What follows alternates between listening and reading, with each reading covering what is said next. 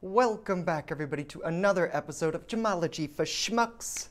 My name is Peter Nelson, and I'm here to guide you in everything you need to know about gemstones. It's been a very long time since we've last had a chat, and some of you are wondering, did he die? Well, not yet. In fact, I'm still here, and I want to tell you a little bit about what I've been up to in the subsequent 3 months or so. Now, before I went on this long hiatus, I was telling you about my adventures in gem cutting and how I was getting into it. I even showed you some of the stones that I was getting into. But the reason for my long interlude is I don't like to put rubbish content out there. So when faced between the option of showing something lousy that I'm likely to take down later, or just wait a little bit to release it into the world, I choose to wait.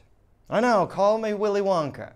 But in this time, I've been working on my cutting skills, and so now I was noticing as I was looking around at some of the things that I've been making, I've now got a handsome pile of stones. And this is a nice thing to just have on your couch, or in your pocket, or on the kitchen table, or well, pretty much everywhere. And I've noticed that it brings me great joy to look down and see all of these stones that I've cut glittering and smiling up at me. And there are basically 3 types of cuts that I've been working on while working through Justin K. Prim's Faceting Apprentice. If you haven't already checked out his website and you're curious about lapidary, please go over to facetingapprentice.com. Justin has put together a fantastic course with the 3 fundamental cuts that you really need to master in order to understand what faceting is about. So that's what I've been doing. I've been slamming my head against this, well, not this machine, because that would be dreadfully unpleasant, but I've been practicing, is probably a better way to say it, these 3 cuts so that I can get them to the level where I am satisfied and I can show this to anyone and say, yeah, I did that. You don't like it? You try it.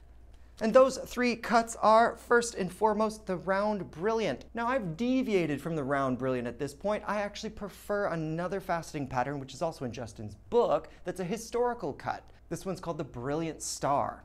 The reason I like it is the faceting pattern down on the pavilion side of the stone actually looks like a snowflake, and I think that's pretty cute. And also, as I'm the king of hipsters, when I see something too much, I want to deviate from it. We're bringing sexy back. So when I'm cutting a round stone, which is the first stone that everyone cuts, now I just go straight to the Brilliant Star because I like it. That's nice. The next faceting pattern you'll need to master if you want to get good with faceting is the step cut. And I have done a whole bunch of these because I really, really like the step cut. There's less facets than in the standard round brilliant, but there's a whole lot of sparkle. Technically, large step patterns are more to emphasize color, but I find them bold. So whether it's sparkly or bold, I don't really care as long as there's a lot of action. You tell me there's no action in that. Lead me not into temptation. Now, there are many different types of step cut patterns, but fundamentally, once you get to the bottom of the logic of how step cuts work and how to make them with this machine, they really follow the same logic. It's not hard. So after I mastered that, I decided to torture myself for a very long time on a personal favorite cut of mine, which is the cushion shape. Now, the cushion shape is more demanding because you have to freestyle the corners. And symmetry is not a strength of mine at all. And instead of there being a strong symmetry, what happens is, even if you have a diagram for a cushion shape, depending on that radius of the corner, you're going to have to cheat and adjust these facets over on the shoulders. And that is complex. So the cushion, or an oval, but I don't like ovals, so I just do cushions, you end up doing things like this, taking copious amounts of notes of the adjustments that you made, because Lord knows I can't keep those in my head. What'd you just call me? And I'm sure everybody has their own little way of doing this. Perhaps I'll show you how I do it later on, but right now that's too technical and I don't have the heart for it. But as I wrap up this little chat, what I want to say is that finally, I am making a cushion that I am proud of, and that brings me great joy. But in order to get to that place of joy, you have to go through a certain amount of trial and tribulation. And what that was for me was realizing that, yes, you do have to own each pattern yourself. You don't have to make up the pattern entirely from scratch. You start with a basic outline, but it's kind of like getting to know a friend. Just because you've had friends before doesn't mean you know how to make friends with this person. You have to talk to them. You have to hang out. You have to learn their weird little quirks.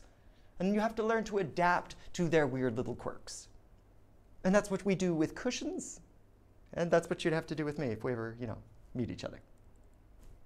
But at the end of the day, I think that's healthy.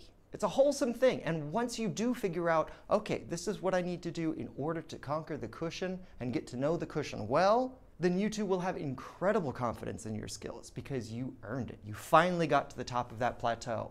And you see at the top of that plateau that there is no room for rest because the rest of the mountain awaits that away. So, if you've got any other questions, please head over to gemshepherd.com where you can get a hold of me directly. Otherwise, please leave a comment down below, hit like, and subscribe if you haven't already. And until next time, bye-bye.